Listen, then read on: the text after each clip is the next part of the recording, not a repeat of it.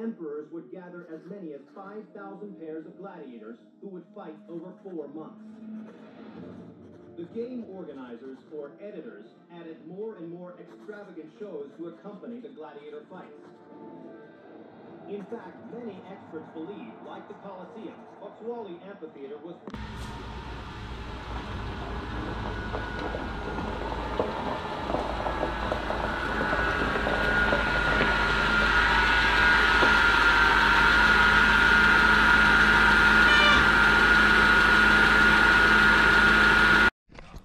Good morning, everybody. Welcome back to the channel. It's Monday.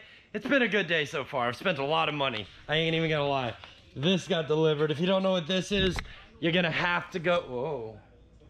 If you don't know what that is, that's the drive shaft for the RwdyAudi V2. If you want to know more about this car, I'm already gonna hit it with the plug. Make sure you subscribe. Go over, check out the build playlist, and you can... Which honestly I need to add some content to, because I've made some content, well, filmed it, but I haven't posted it yet. Here nor there. I'm working on it, all right? Some days I do a lot of shit, and I've only got so many heads to wear the hats on at one time. So, any rate, what is today's video about? Today, we are dealing with the front suspension on the S6. This is probably one of the last chapters of this build that we're going to be going through, less of like cleaning it and, well, putting it on. We also are going to go ahead and do front and rear brakes on it, but let's open this box up and see what we got here. So, courtesy of 034 Motorsports, there is no promo code in this one, but we are getting this. Now, what is this? This first is a t-shirt that Austin from AZ Euros has given us. Fantastic. I love it. I love it. I love it. I need another work shirt. You know what? Matter of fact, we might just throw this on today. I think this will be today's attire. Sorry, Hoonigan. But what's in this box? So inside of this box, we have got the 034 density line kit. Now, all of these are the same poly density. It's the same type of rubber that's in the like track density or street density motor mounts. Excuse me. You can get those for your B5S4, your C5, your A4. Get it for everything. But these are the track density kit for the C5A6. Now this is going to give you a lot more response. There's going to be a lot less flex in these bushings here, which ultimately is going to translate to more contact patch on the road, better handling of your car. Ultimately, overall, it's just going to translate to a better feeling ride and a lot more aggressive when you attack those corners. So, to match with these, to match with the 034 control arms, which we have all of, like we've got all the bits. We've even got the density line upper tower supports for them. But to match it all, we went ahead and went with 034's N-Link kit. The N-Link kit for the sway bars on the rear. And where are they at? Oh, here they are. We went with the front 034 N-Links as well for this. Now, I'm super excited about these. I've ran hot shift sway bars on my car for years and loved them. Absolutely loved them. But I've always been curious of how the 034 Motorsports N-Links make the car feel. With the way the sway bar works, it's designed to keep the wheels planted on the ground. Well, the factory bushings flex a lot, and there's a lot of movement. They're also notorious for like actually coming out of their sleeves. 034 made these guys, which are basically a chunk of billet with a bearing inside and a lock joint. So this thing can A, never come apart, B, is always going to be in a loaded position essentially, and C, is going to transmit the maximum amount of grip from the sway bar into the tires. It's worth mentioning this. The 034 kit that we did purchase does come with brand new sway bar N-Links that are also poly density. However, they're just not quite what we want. That's why we went with these ones from 034 instead. It's not because we didn't want these. These will be fantastic. But the customer did say, you know what? I'd like a little bit extra. So, spend the money the wisest way we can, every way we can. I'm super anxious for this. I've been wanting to do these for a long time, and I've got a customer,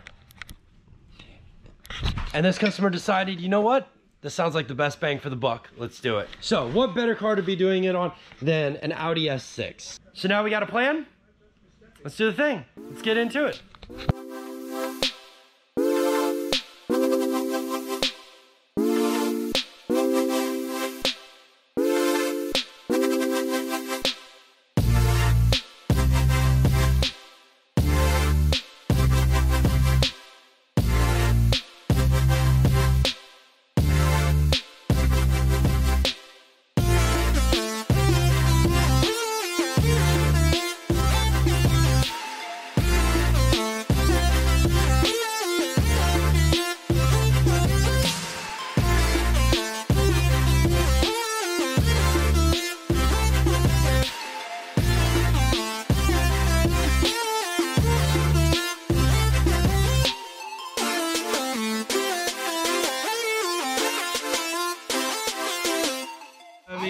Oh, hell, hand it here, hand it here. Oh, thank you, thank you. Can you hand me the line behind you too, please? The airline?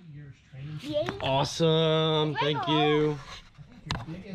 I might need that. I'm gonna pretend that to hold after. Okay. You're scaring me. I wanna try. Give it a go.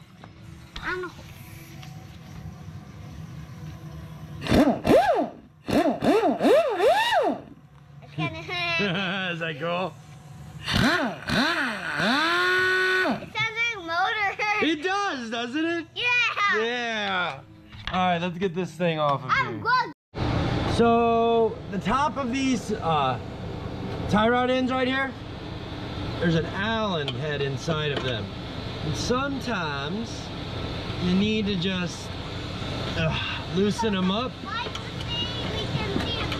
make taking them out of their cradle. There you go. Oh, so much easier. So much easier.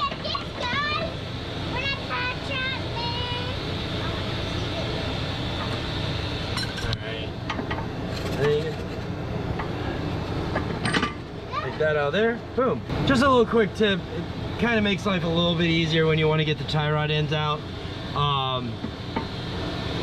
Yeah. I know these things are kind of being, they can be a pain in the butt to get out of here. Sometimes they seize up, sometimes the bolt grabs.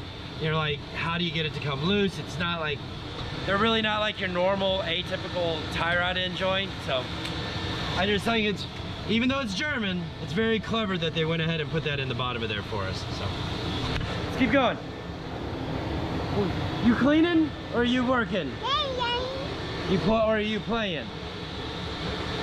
What are you doing?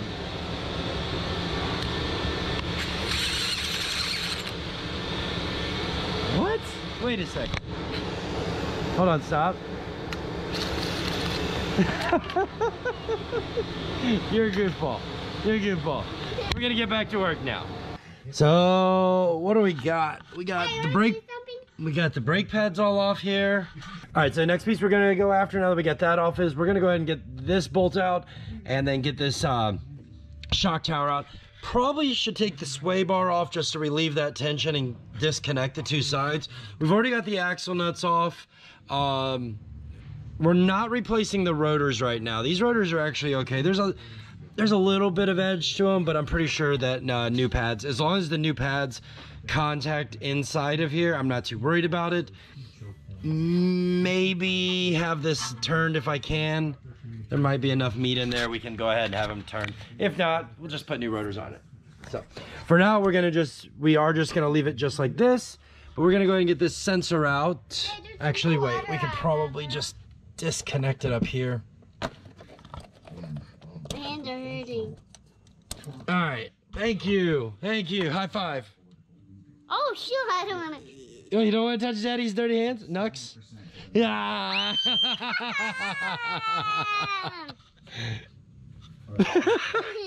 I guess I kind of deserve that. All right, let's get this out of there. Fish it down, around, back up through there. Yep. All right. And then this connection there, there's a little plastic clip right back here. If you push it just right, If you push on this clip right here, it's kind of hard to see, I know, because the glare, but there's a little retaining clip right there. Maybe I can shove a spotlight on this in post. There's a retaining clip right here you need to take loose, and that's gonna just like pop this piece out, and then these just kind of twist out, but this one's not gonna give you enough. So that'll take that loose. That rate, you don't gotta take the ABS sensor out of here. I'm gonna be very real. Trying to take the ABS sensor out of the hub, unless you need to replace it, I wouldn't try. It's just, majority of the time they work, but when you go to remove them, they break. So, or they're broken already, and then you got to take it out, and so you're just, it's whatever. I don't quite, like, it's just, yeah, it's one of those things that just, don't do it. This is easier just to disconnect it. So, disconnect that, that'll come off. The spindle is gonna come off with the 2 lower control arms separate from the axle. We'll get into that here in a minute, but first, let's get the sway bar off, and then we're gonna focus on getting the shock and uprights assembly out of the car.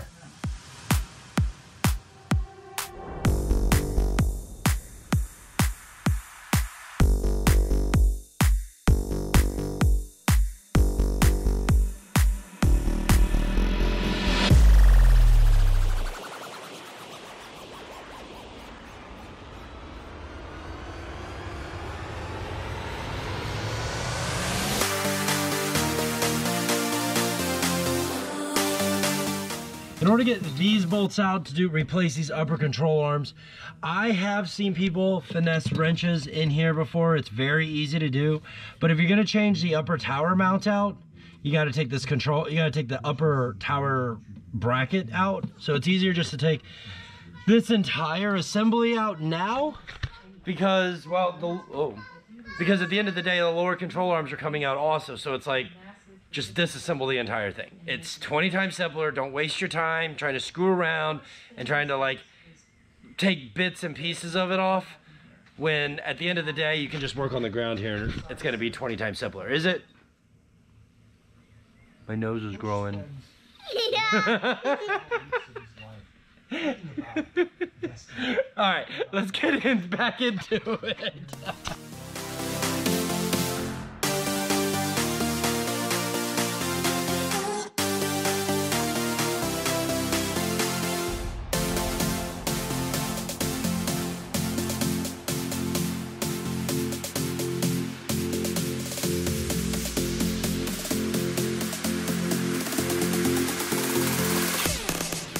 The bass.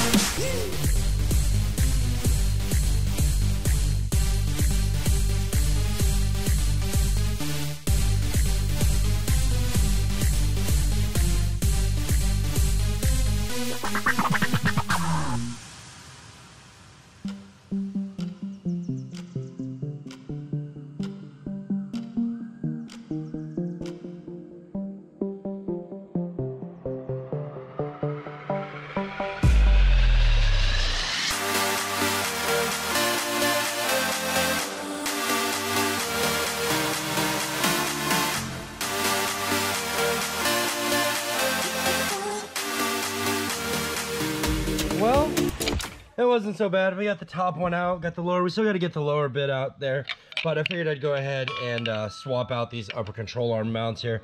You can actually see this one really has some damage on it. You can kind of see all the rips and tears that are right there. That's all flex. This one isn't so bad, but that one, yeah, that one's poop. So we got the brand new 0341. So these ones should stand up a lot better and last a lot longer. Now, they are very similar. You might say, oh, there's no difference. Trust me when I say there's a difference. And you won't, you know what? Yeah. Just trust me when I say there is a big difference in how like rubber is like anything else. Like you change a chemical make, it's like butter, right? Butter is like 2 molecules away from being a Ziploc bag or a Walmart plastic grocery bag. So to say they're the same but different is about the biggest not even compliment, is like the biggest comparison. Like, they are the same, but add a couple molecules and they become way more rigid than the original ones are. So I can't wait to drive this thing. I think it's gonna be, I just can't wait to drive it. I wanna see how much tighter refreshing the suspension on this is gonna do. It should just change the entire dynamic of how the car runs. Not even runs, and the entire dynamic of how the car drives, holds the road, and ultimately provides maximum amount of grip for this like 10-ton whale. So, also, it's really, in this kit, you guys, inside the 034 kit, 034 Motorsports provides you all brand new hardware for every single bolt, nut, bit that you're putting on there. I mean, what more can you ask for? We did. I probably mentioned it in the laps in the voiceover already, but this control arm did give us a little bit of fight. I'm sorry, not that one. This one right here, there's a fair amount of corrosion down inside of there. You're gonna wanna make sure to get that all cleaned up out of there, as the next round of control arms that you put in are just gonna get worse and worse and worse. This is where I would highly recommend using anti-seize when you're putting everything back together. Keep in mind, Audi decided to put non-ferrous metal with ferrous metal, and effectively science says that doesn't work and we will corrode. So that corrosion ultimately causes problems in the end of the day. So that's what we're trying to prevent. We're trying to prevent the corrosion layer that will eventually happen, especially if you live in areas with any high salt or a lot of snow, road treatment, that stuff. All that's gonna get down inside your joints and just kind of make it all gross. So as much of that we can prevent, the better, but ultimately we can only do so much. So let's get back to putting the suspension together and getting these lower bits out of here. It's kind of an epic fail just now on my behalf. I kind of went off and just like, oh, let's replace this bushing, and I never turned the camera on, didn't show you guys how it's done, so my bad. We'll have to do it on the other side. But what you can tell is if you look at the top of these tower bushings, you can see how split up and all the age and abuse of this thing bouncing around in there. So we got new ones on here once again from 034. It's part of the kit that we got, and we got these new ones installed. Are going to provide us a lot more stability with the way the shock physically moves around inside of the tower here. So we're gonna get these reinstalled, and then move on to those lower control arms there. Still haven't got them out. I'll get to them though, I promise. It's gonna happen. So for this next little bit here, guys, we gotta attack these two. Oh, you shithead. All right, be right back. All right, round two. So this next little part, we gotta attack this bolt here and this nut. Same thing back here. In this one's case, round three now. Dead battery, dead battery. Let's do this. All right, so with this bolt, you guys are gonna have a little hole right here that you can slide this one through. And back here, this one might actually get a little tight coming out. Sometimes they like to get... Anyway, we're moving on. I'll edit it in post. Anyway, there's lines right here. You might have problems getting it past it. So if you do, just put a little pry bar on there. We'll deal with it as it happens, but it should just pop right out.